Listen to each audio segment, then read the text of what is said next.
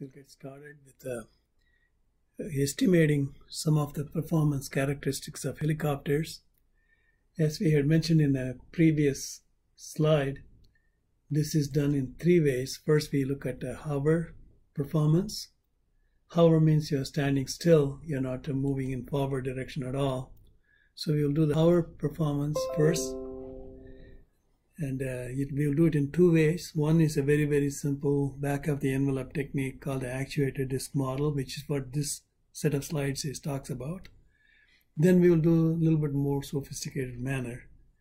So the first part of the helicopter talks about the hover, vertical climb, vertical descent. These are the topics that we are going to be covering. Then we'll go to forward flight. Then we'll look at the performance. So we are now in the hover. So the theory that we are going to develop here is sometimes called the actuator disk model, but it's more widely called a momentum theory. So this has got a long history. As early as 1865, people were developing not aircraft propellers, but marine propellers. Rankine, we know him very well from thermodynamics, the Rankine cycle, degree Rankine. Froude is a famous engineer known in civil engineering, hydraulics, and so forth. You may have come across the number called Froude number in your engineering analysis. So they were looking at how do I estimate the thrust generated by a marine propeller, and how do I estimate the power needed to produce that particular thrust. So they were coming up with some early theories in the 1865, 1885. Then after the aircraft has been built, helicopter has been built and flying, there was some people found that the power required is slightly higher because there is a loss in the swirl of the flow. So when you move forward, the propeller pushes the air backwards. That's how it produces thrust. So you're creating some extra energy to the molecules. So that's one source of energy that you're supplying to the air. But you're also supplying a totally unnecessary component of the energy, which is the swirling motion of the fluid behind the propeller. So Betz extended the theory of Rankine and Froude, and then he came up with a more accurate methodology around 1920. This can do standing still and hover. It can do vertical climb. So what we are going to do is we are going to develop a general case of vertical climb. And then if you set the vertical climb velocity to 0, then you get this hover standing still in air as a special situation. So that's how we are going to be proceeding in this particular lecture. We have to make some assumptions. This is a very, very crude back of the envelope theory. Therefore, what it does is we are going to construct a very, very large control volume that surrounds our rotor or our helicopter rotor, or in the case of Froude and Rankine, the marine propeller, in the case of Glovert, airplane propeller. Anyways, you put a very, very big box and you look at the balance of mass, momentum, energy. How much mass comes in, how much mass goes out, conservation of mass. How much momentum is coming in, how much momentum is going out. Are we having more momentum leaving? It means we have added a momentum to the molecules.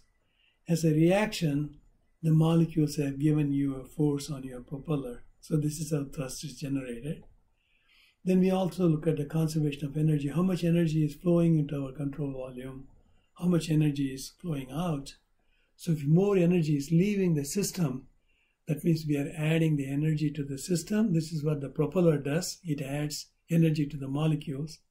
Wind turbine, on the other hand, extracts the energy from the molecule. So it deals with the global conservation of mass, momentum, and energy. It does not particularly worry about the details of the blades. What is the shape? What type of aerofoil are you using? You can NACA aerofoil. How many blades do you have? Is it a tapered blade, twisted blade? None of these. Is there a shock wave sitting on the blade? No, none of these are done. So therefore it gives a very good representation of what's happening far away from the rotor. because it's such a simplifying back of the envelope theory, it makes a lot of assumptions. The nice thing is at the end of it, you get a formula that you can write on a piece of paper, back of the envelope, literally. Then if you have a calculator or just a very simple spreadsheet, you can do a lot of calculations with it. So what are the assumptions that it makes? First of all, it says no matter how many blades are there, they are lying in a circular disc-like area. So I'm going to model it as an actuator disc, which looks like you cannot tell the blade from the surrounding air in the disc. It's just some permeable circular disc.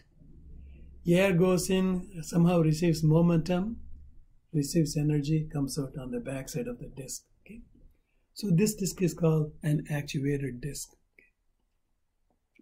Also, it assumes the flow is incompressible, at least in the far field boundaries, where we are going to do the conservation of mass, momentum, and energy for the most part. It's in reality, this is true. Helicopter blades, locally you may have transonic flow on the blades. You may even have shock waves like we talked about. You may have separated flow, whatever. But very far away, it's a relatively low velocity molecules, low velocity forward flight or low velocity climb. Therefore, the flow is considered incompressible. We are not going to concern ourselves about boundary layer viscous losses. So we'll assume the flow is inviscid. We are also not going to worry about the vortices that are generated in the wake, tip vortices, and swirl, all those things we are not going to cover. Of course, we're going to assume the flow is steady. We know it's not steady because the blades are finite number of blades. So if you are staying very close to the blade, you will see some unsteadiness. Think of a ceiling fan. If you get very close to the ceiling fan, as each blade passes by you will see a buffet of air. But if you stay very far underneath, you see a steady stream of air coming down. So it looks like a steady outflow that the actuator disc is producing in the far field boundaries. So we assume the flow is steady. Again, there's no vorticity, there's no swirl in the wake. Okay. So this is what Rankine and Froude model. Later on, Glovert added swirl effects, so we are going to address it sometime later. So the control volume we are going to look like this. This is a very confusing looking picture. I would like to walk you through it. The middle blue rectangular shape is the side view of your rotor disc. I use the word disc loosely. It need not be a circular shape. Of course, if you have a single rotor, it may be just a circular disc-like shape. So this blue disc that I'm showing you here is a circular disc. But if you had a tandem rotor, you'll have one circular disc in the front rotor, another circular disc in the rear rotor. So when you project it, you'll form a symbol that looks like a MasterCard, like an infinity symbol, double circle overlapping each other. Okay. So it's the overlapping area is what we are looking at. It need not be circular. So the actuating surface area projected is A. Okay. If it's a single disc rotor, it will be just pi r squared. But if you have a tandem rotor, because they overlap, the overlapping region would be a smaller area than the sum total of the individual discs, individual of the front rotor and the individual area of this rear rotor. Okay. So anyways, this is the rotor disc. Surrounding it, you have a very large control volume, far above, far below. These need not be circular, cylindrical shape or anything like that. Okay. It could be, for all we care, a rectangular box above, rectangular boundary in the bottom, rectangular, or anything you want, cylindrical far field boundary. Doesn't matter. Okay. So now the area of the top surface, whatever shape it is, this area is called S. Okay. S is the area of this boundary. It's a three-dimensional surface through which air molecules are entering. our vehicle is vertically climbing upwards at a velocity v. Therefore, if from the perspective of the rotor, you would see wind coming towards you at this velocity, capital V. Okay. So this top boundary is called station number 1. Now the region just above the rotor disc or the actuator disc would be called the station number 2. The region just below is called the station number 3. And then this entire bottom boundary very far underneath is called the station number 4. So this area is still S is the area, same as S is the area. Now what I have shown here is what happens to the molecules when it comes here. This acts like a giant vacuum cleaner. Okay.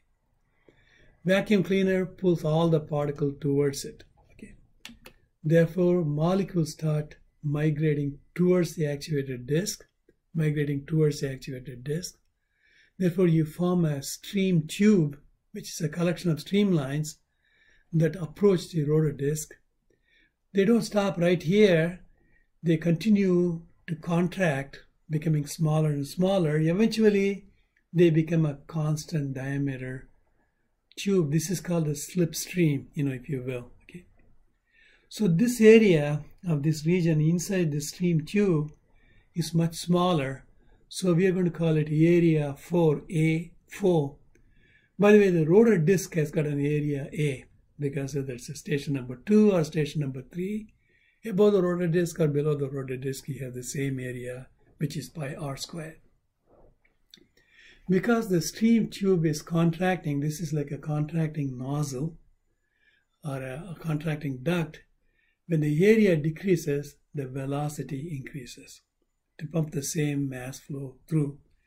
Density times area times velocity is the mass flow. So all the molecules that enter here, they need to pass through this, but through a much smaller area. So if you assume density is not changing a lot, density is the same, area is smaller, then the velocity has to increase. So this is the excess velocity that the molecules pick up. We call it an induced velocity at station number 2. This is the excess velocity, induced velocity at station number 3. This is the excess induced velocity at station number 4. Now, if the stream tube is contracting like this, you can't have a vacuum here. So laterally, molecules, they rush towards the propeller or our actuator disc, but they never cross the actuator disc or flow through the actuator disc. These particles just enter through the side boundary and they leave through the bottom boundary. So that's what happens. This can be observed experimentally, either in a water tunnel, that's probably what Froude and Rankine did, and in a modern wind turbine, in a wind tunnel or a Hoover facility, if you inject smoke particles, you would see that they would go like this. They would go like this, like a contracting steady stream. If you introduce a smoke here or smoke here, you'll be pulled towards the rotor disc, but then it'll push downwards. So this is an external induced velocity that's caused by this rotor disc. Okay. So this is what we have. Now we are going to look at the conservation of mass. We are going to see how much mass is going through the top boundary, how much mass is leaving through the bottom boundary. The difference must be coming through the side boundaries. Okay, so we're going to do the conservation of mass first. Remember, the top boundary has got an area S, capital S. Velocity is V. Therefore, the mass flow rate for the top boundary is density times climb velocity V times the area of the top surface. Okay. We don't know how much is entering through the side boundaries. We don't know all this mass. So collectively, all this mass is entering is called m dot. We'll just give a symbol m dot 1. Okay, that's how much is entering through the side boundary. If you come to the bottom boundary, it's made of two pieces. One is outside the slipstream, okay, which is this part, this part. The total area is S. The slipstream area is A4. Therefore, the rest of the area is S minus A4. So these molecules, when they cross the boundary, when they come down here, they do not have any excess velocity. They have the same downward directed velocity, capital V. So they're leaving the bottom boundary at the velocity, capital V. On the other hand, the molecules here are leaving at a higher velocity, V plus V4. So there is a difference in the velocity inside the slipstream compared to outside the slipstream. Okay. So we split this into two parts. This is outside. You have the climb velocity, that's the downward velocity. This is the area of the outer area. This is the slipstream area. This is the extra induced velocity. This is the climb velocity. Now, all the inflow of this plus this must equal all the outflow of this one. So do a very simple sum. Then rho Vs will cancel out with rho Vs. Rho VA4 will cancel with rho VA4. So we'll be left with rho V4A4 equal to m dot 1. So this is how much mass is entering through the side boundaries. So we have done a conservation of mass for the entire outer control volume. Okay. Now we can do a conservation of mass just for the rotor disc or our actuated disc. So what we are going to do is we are going to look at how much mass is crossing this above the rotor disc. It is rho times V plus V2 times disc area. You'd better leave through the bottom boundary, which is rho V plus V3 times disc area. So we equate rho V plus V2 times disc area. This is entering the rotor disc above the rotor disc.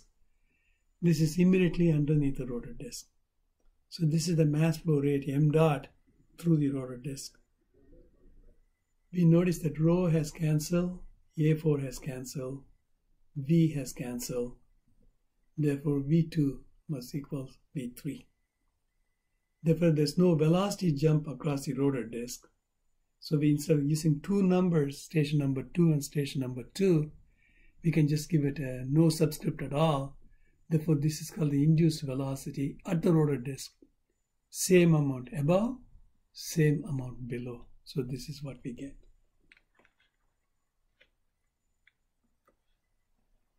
Next, we look at the conservation of momentum.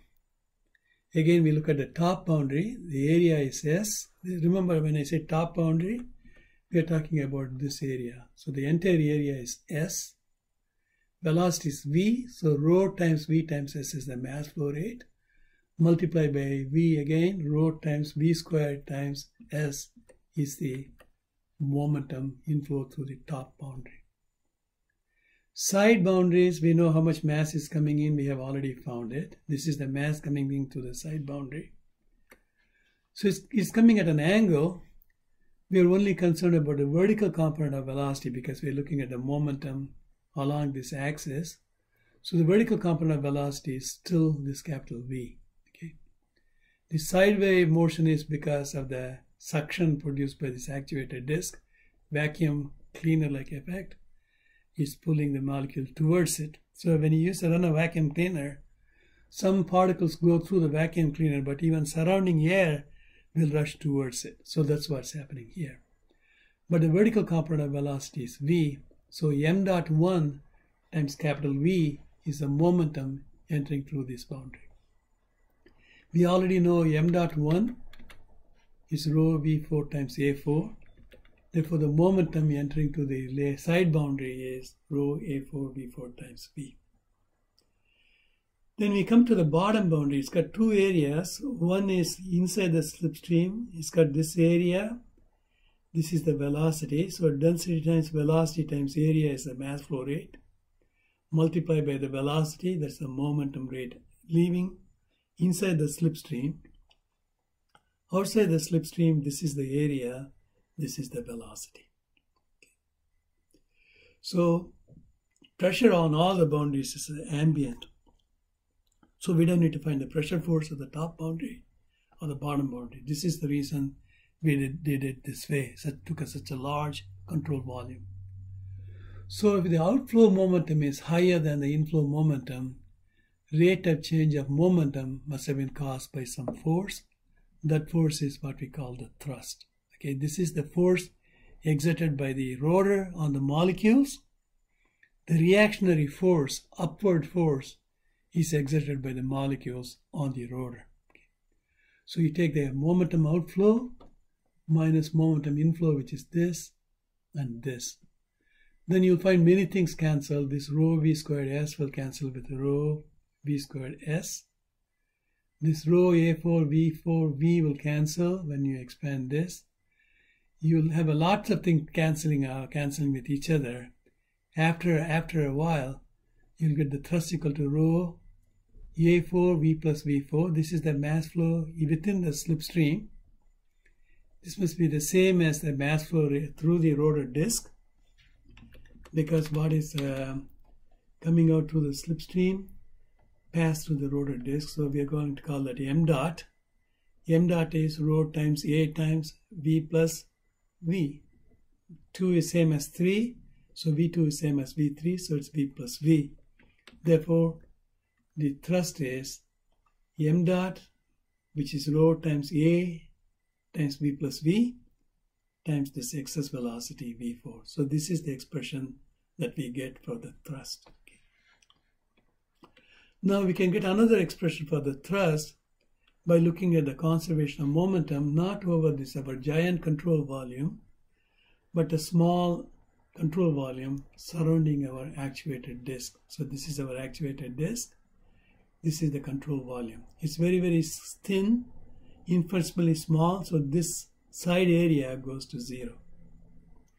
Now underneath you have a higher pressure P3, above you have lower pressure P2. But the same momentum is coming in, same momentum is going out. So there's no rate of change of momentum taking place because the velocity is, there's no discontinuity, the velocity.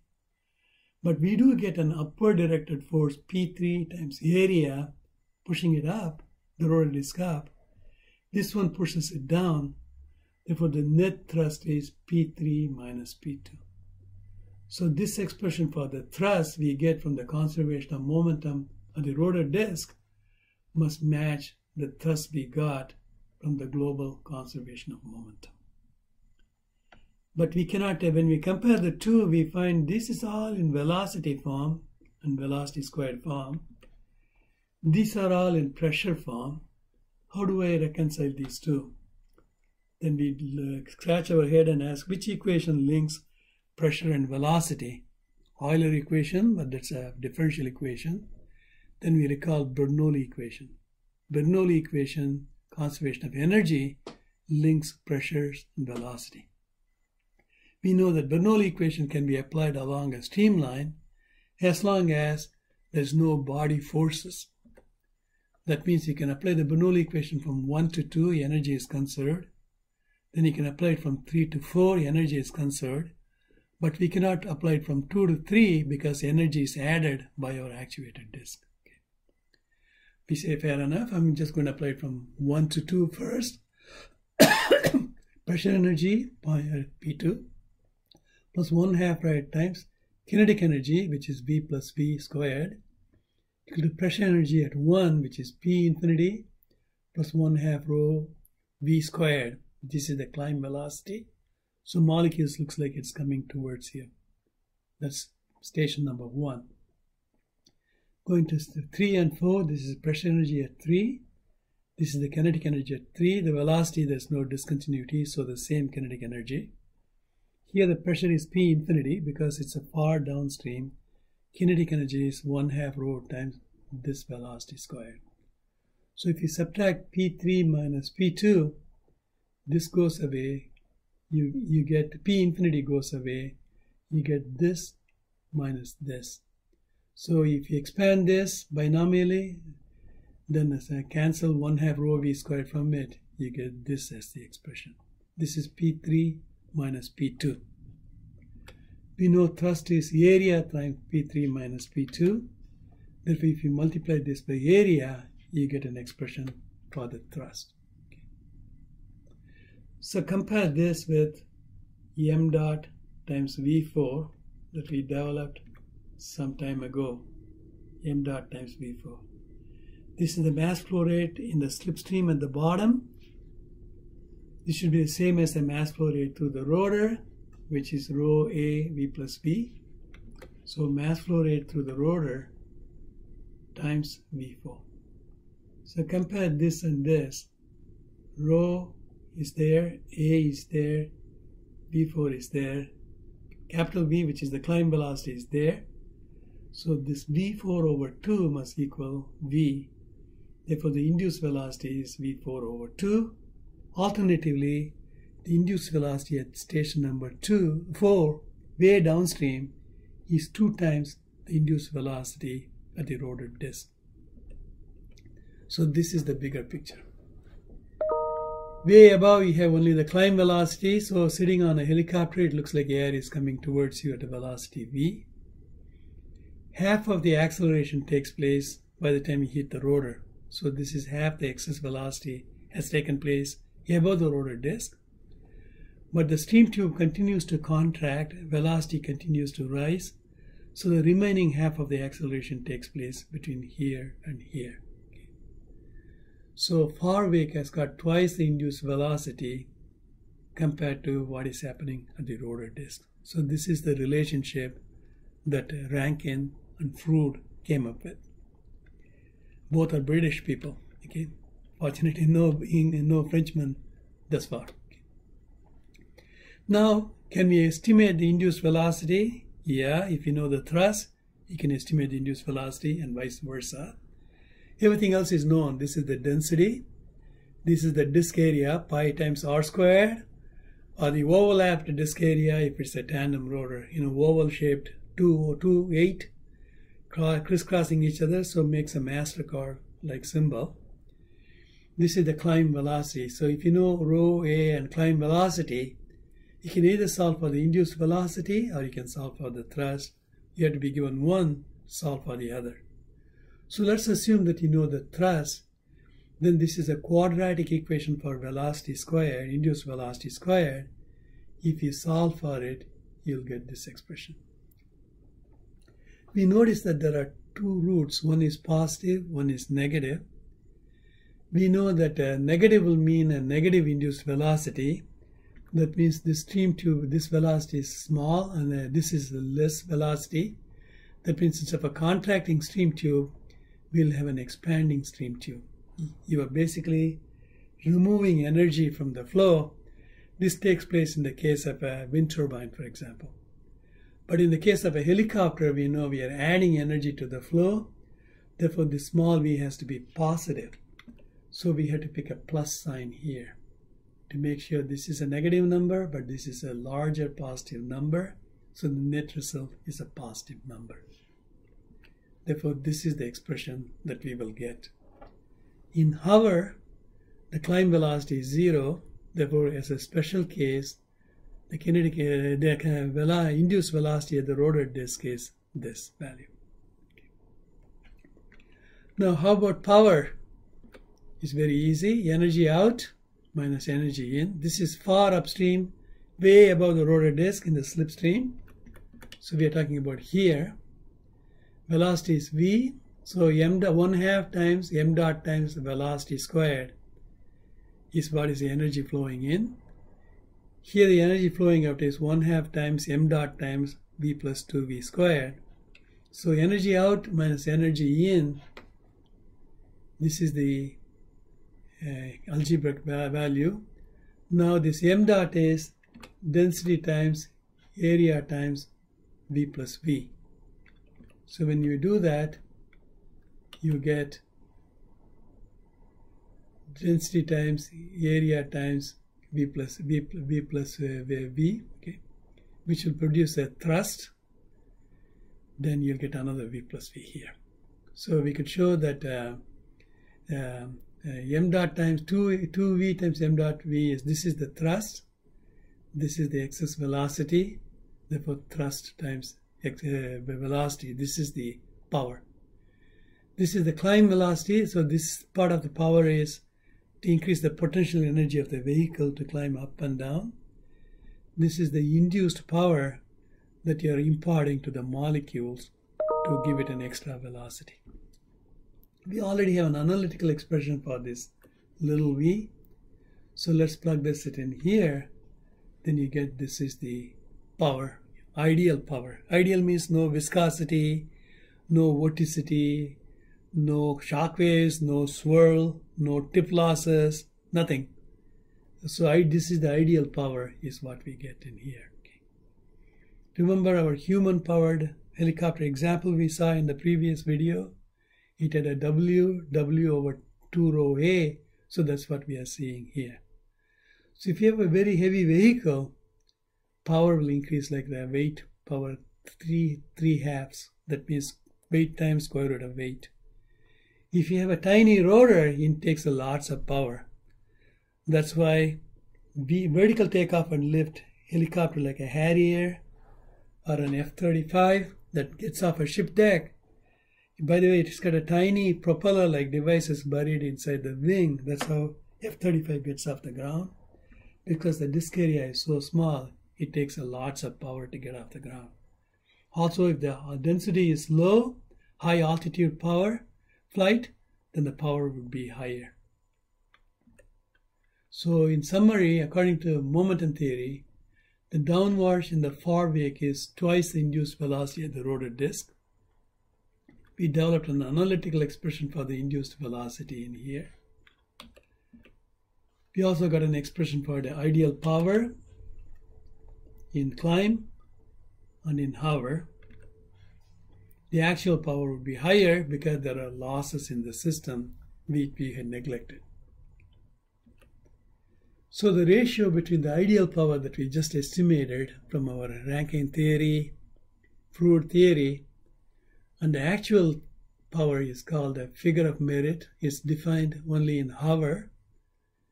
So it's the ideal power, which we just got, divided by the actual power.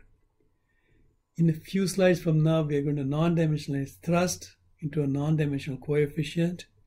We are going to non-dimensionalize the power into a non-dimensional coefficient. So I'm kind of giving you a look ahead of the non-dimensional expression.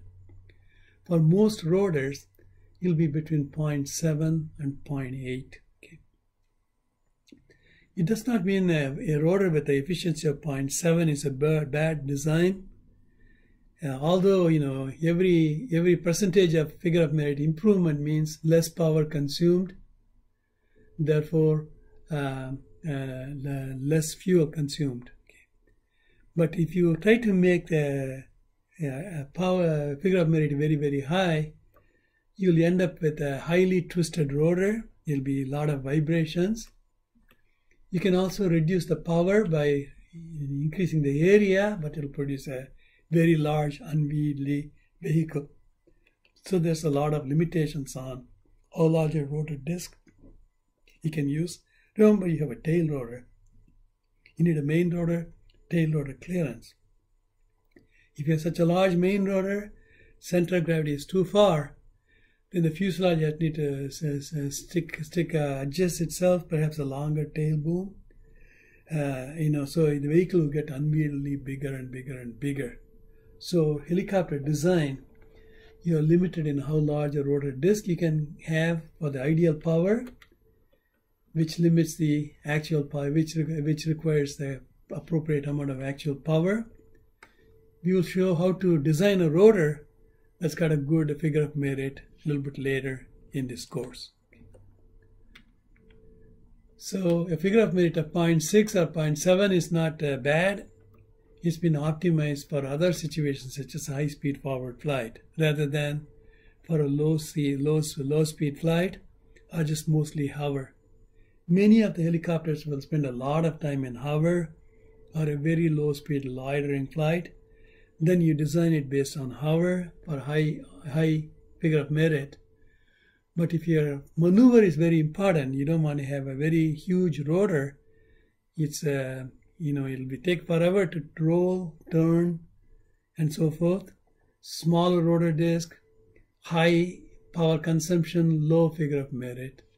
It's not necessarily a bad rotor because it's been designed for high-speed forward flight performance, for example. So let's look at a numerical example. A tilt rotor vehicle has got a gross weight of 60,000 pounds. The rotor diameter is 38 feet. Remember, there are two rotors, one on the one wingtip, other one is another wingtip. Assume a figure of merit of 0.75. You have engines powering the rotor, but when you convert the shaft horsepower from the engine to the rotor power, you have lost 5% in the gears and the gear mechanisms and so forth, so there's some transmission loss. And then you are asked to compute the power needed to hover at sea level on a hot day. Okay. So this is how you will estimate it. Okay. You are given a diameter 38 feet, so disk area is 19 foot radius pi r squared. Density is sea level. Since we have two rotors, if this is the total weight, each rotor has to lift only half the weight. So this is the thrust it needs to lift. So the first thing you compute is the induced velocity using the formula in hover. You get almost 75 feet per second. Downwards in the far wake will be almost double that, 150 feet per second. If you try to convert this into miles per hour, multiply this by 3600 divided by 5280, you'll get almost 100 miles per hour wind in the wake. That means tilt rotor helicopter, if it gets off a ship's deck, it's going to produce 100 miles per hour wind on the ship deck. Everything needs to be tethered, including the ground operators, otherwise they'll be blown away into the ocean. When you try to land in a desert like Afghanistan or Iraq, it's going to kick up a lot of dust. Pilot can hardly see where they are going. This is called a brownout condition. If you land in snow, like in an area like in New York or Canada or Northern Europe, it's going to kick up a lot of snow. Then you'll get something called a whiteout condition. Visibility will be impaired. Okay. Anyways, you get a very, very high induced velocity. The ideal power is thrust times induced velocity, which we developed in here. The actual power would be ideal power divided by the figure of merit, which has been given here, 0.75. This is per rotor. For two rotors, it will be double that. There's a 5% transmission loss, so you need another 5% extra power. So this is the total horsepower supplied by the engine to the shaft. Even though we have a twin engine tilt rotor vehicle, you should design it for a one engine out condition. That means one engine has failed, the other engine is still producing power to lift both the rotors, producing this much thrust from one rotor, this from the other rotor. Otherwise, if only one rotor is producing thrust, not the other one, you're going to roll and hit the ground. Or in the ship deck, you're going to hit the ship deck or the water and crash. Okay. So this is a one engine out condition. Each of the tilt rotor vehicle should supply this much horsepower. Notice that this is nothing like a 100 horsepower car engine. This is tens of thousands of horsepower. Lots of power is needed to lift this vehicle. What happens on a hot day? Density goes down, P equal to rho RT. What's up on a high altitude? Again, density goes down. When density goes down, this induced velocity goes up. The ideal power increases, the actual power increases. So what happens if the rotor disk is smaller? Then same thing happens. Induced velocity goes higher, power requirement goes up. Okay. So there are practical limits, of course, to how large a area it can be. If you have a very large main rotor, then your tail boom has to be large to provide adequate clearance between the main rotor and the tail rotor. If the tail rotor gets too long, center of gravity shifts too far back, your vehicle becomes unstable. Then you'll have to make the nose of the fuselage longer, shift the center of gravity forward. Before you know it, you have a very, very large, unwieldy vehicle. So there are practical limits to how large a disk area you could get. The quantity T over A is called the disk loading. The higher the disk loading, the higher the induced velocity, because the T over A occurs inside the square root here. Higher the induced velocity, higher the power consumption. Helicopters have a large rotor disc, large pi r square, large rotor radius. Therefore, they will have a low disc loading between 5 to 10 pounds per square foot. That's how much they can lift. Okay. Tilt rotor vehicles will have a disc loading much smaller, 20 to 40 pound-force per feet squared. In this example, each rotor is 30,000 pounds divided by 1100. If you take this by this, it's about 28 is the disc loading. 28 pounds per square foot. Okay. So that's the tilt rotor vehicle. VTOL vehicle like a Harrier, F-35, they'll have a tiny disc area because in the case of an F-35, the disc is buried inside the airplane wing. You have a gate window that opens, sucks in the air. Bottom, there's a window that opens, pushes it out. That's how you're getting off the ship deck. But because the disc is so small, T over A is very, very high, induced velocity very, very high, power requirement is extremely high. By the way, thrust to power ratio is called a power loading. How much horsepower does it take, or how much weight I can lift per horsepower? Helicopters can lift 6 to 10 pounds per horsepower, not a lot. So if you want to lift a human weight like 160 pounds, you need a 16 horsepower minimum. Tilt rotor would require less weight can be lifted per horsepower. VTOL vehicle can lift even less per horsepower. Okay, so the power loading varies like this. I promised non-dimensional numbers. So this is the thrust force. In old NASA notation, there was a 1/2 rho area times velocity squared, just like in an airplane. But in modern NACA notations, the 1/2 is, in modern helicopter notation, 1/2 is not used. We don't use the wing area. There's no wing here. We use the disc area A. We don't use the free stream velocity because the vehicle may be in hover. Therefore, we use the tip velocity. So thrust, power, and torque are non-dimensionalized this way. In hover, power is angular velocity times torque, P equal to omega times Q. So if you put another omega here, then that omega times Q will become P. That omega R times omega R squared will become omega R cubed. Therefore, CQ is the same as CP in hover. So we can now express our non-dimensional induced velocity divided by the tip speed is called the induced inflow ratio, or simply induced inflow lambda I. It is this expression. Now if you take this omega R inside the square root, T over rho A omega R squared is CT. Therefore, you'll get the square root of CT over 2. However, the figure of merit, thrust will become CT, induced velocity will become square root of CT over 2, P will become CP. So this is the non-dimensional way of computing the figure of merit. Okay. Now we are going to take into account, correct the ideal power which we got, which is T times V. We're going to correct up crudely for viscous losses, viscous drag of the rotor. So the blades have a wetted area. There are aerofoil sections.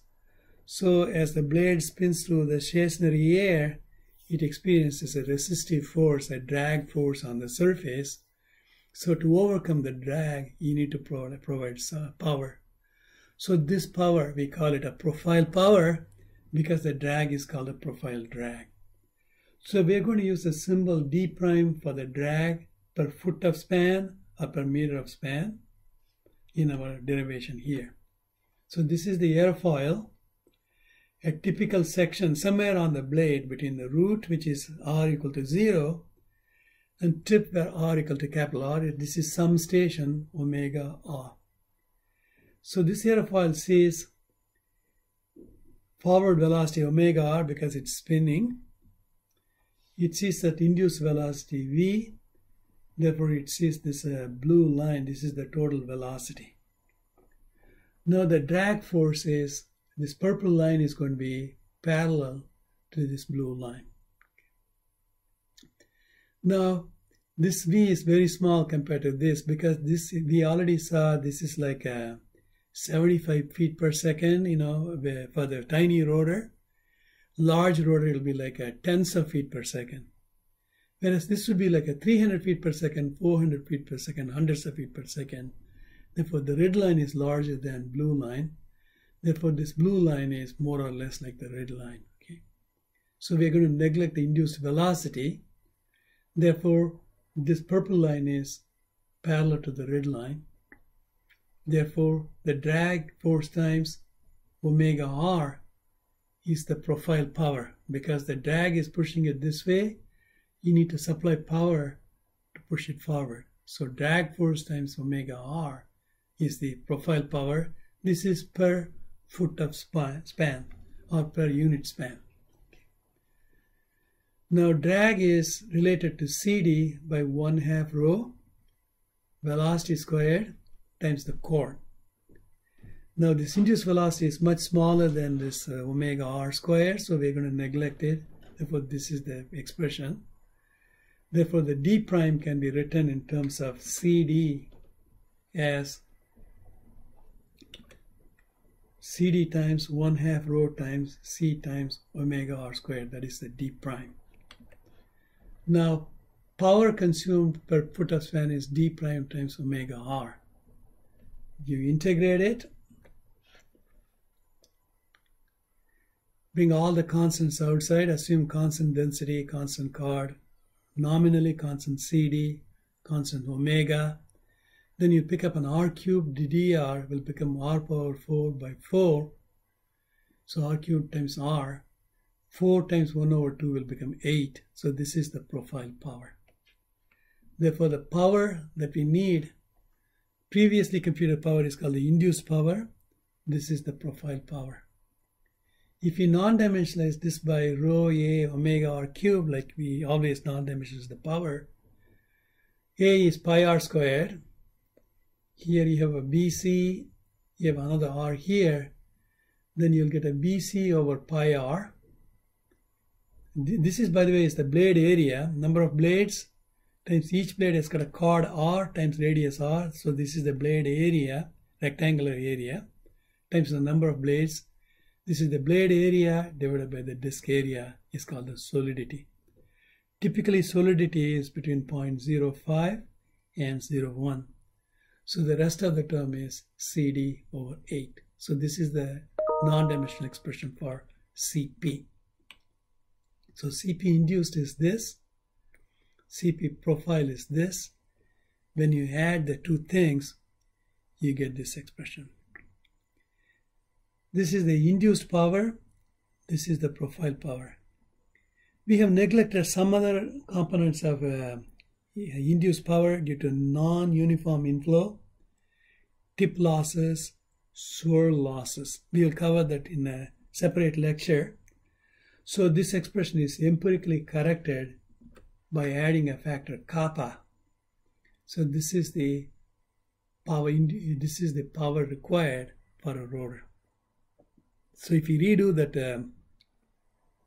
that tilt rotor, you will now get a slightly higher power needed, because previously we just had this stuff, then we were using a figure of merit guess assumed value.